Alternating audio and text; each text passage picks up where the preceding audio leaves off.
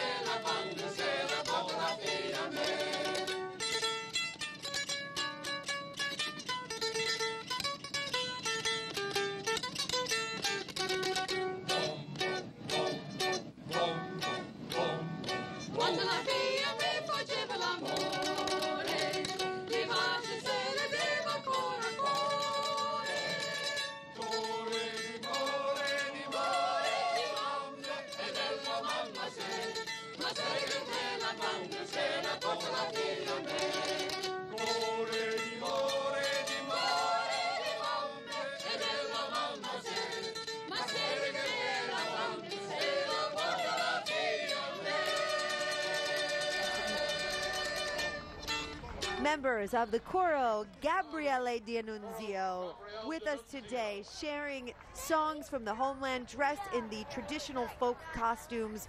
And what a pleasure. They have been joining us for the past 15 years here on Broad Street. Great job keeping the heritage alive. And you know, hopefully the way we do the parade and the festivals, and I hope that my children will sometimes, you know, somehow be involved with the Italian heritage. Touching base. And next, absolutely, the Fralinger String Band. Oh, one of the favorites. In 2012, the Fralinger